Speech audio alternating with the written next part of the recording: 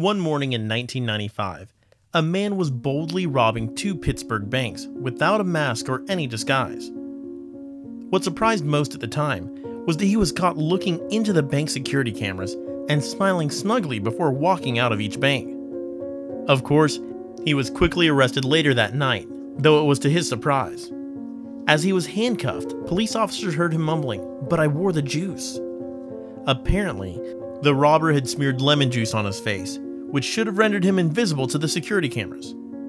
The logical reasoning behind this was because lemon juice has the chemical properties used to make invisible ink. Though this obviously sounds like a joke to you and me, what's interesting was that even after police officers showed him the clear footage of his robbery, he was still genuinely surprised that it didn't work, and even suspected the recordings to be fake.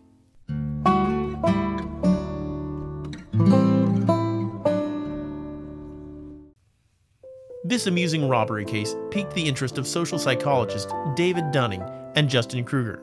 What they wanted to know specifically was why was this man so confident to believe that he would be able to distract the security cameras using just lemon juice. The duo took the experiment into the lab and examined a group of undergraduate students. They tested the students in several categories, including English grammar, logical reasoning, and their sense of humor.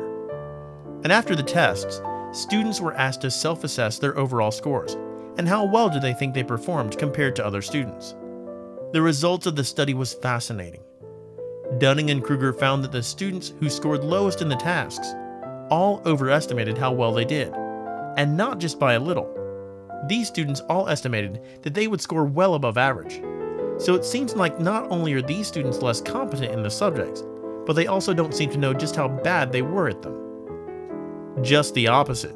Students who scored the highest, though, had a more accurate idea of their scores, tend to underestimate their performance, with most not recognizing that they would score at the top percentile. They were aware that they were better than the average, but because it was easy for them, they also made the assumption that it would be easy for everyone else. Today, this is known as the Dunning-Kruger Effect, which essentially means that incompetent people might not necessarily have the ability to recognize their own lack of knowledge, and this in turn leads them to overestimate their own capabilities.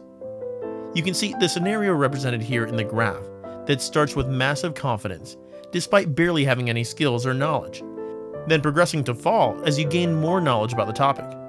Your confidence then only starts to rise again when you reach above average knowledge in the topic. Of course, this phenomenon is not just limited to cognitive tasks. Dunning and Kruger explained that you'll find the same scenario no matter the skill or activity. The less a person knows about it, the more likely this poor self-awareness will lead them to overestimate their own capabilities. An example where you can often see the Dunning-Kruger effect is in talent show auditions like American Idol. This show is filled with both good and bad singers, and if you've watched the show before, you'll always find bad singers who thought they were good and failed to realize how bad they really are. That's why they were surprised and disappointed when they're actually rejected. And truth is, you and I, we're not very good at evaluating ourselves accurately. As a matter of fact, majority of the people tend to believe that they perform better than average. Statistics show that 88% of Americans believe they're better drivers than the majority, and even elderly people are convinced that they're among the best drivers. Another interesting statistic is that 94% of professors think they're better when compared to their colleagues. And if there's anything to show, this proves that we always judge ourselves as better than others. To a degree, that violates the mathematical equilibrium. If you've learned something new in this video, please go ahead to like the video and subscribe to the channel to please YouTube's algorithm, so more people can watch this video. It'll also encourage me to put in more hard work to produce more videos. Now meet Tom, an amateur marketer. This box here would represent how much he knows about marketing, and this is how big he thinks the field is, and how much there is to know about it. That's the reason why he thinks he's at the top percentile of all marketers. But let's say he meets Mike, an actual professional marketer who's been doing it for 10 years, but still has a lot to learn. Mike knows a lot about marketing already, but he also knows that there's much more in the field, which he's yet to learn or master. And it is precisely this gap in understanding the depth of the subject that lets Mike have a better grasp on his ability and knowledge, while Tom seems to show such baseless confidence. Tom simply has no idea how extensive the field truly is, and because he doesn't know what he doesn't know, he thinks he knows almost everything there is to know about marketing. Though it's obvious that's certainly not the case. On the other hand, while experts are well aware of how knowledgeable they are, they often make a mistake of assuming that everyone else is just as knowledgeable. Mostly this might be because others are also exerting confidence, especially in this case, if Mike were to meet Tom. Because Mike thinks he only knows 70% about marketing, he might underestimate himself when compared to Tom, who thinks he knows 90% of the field.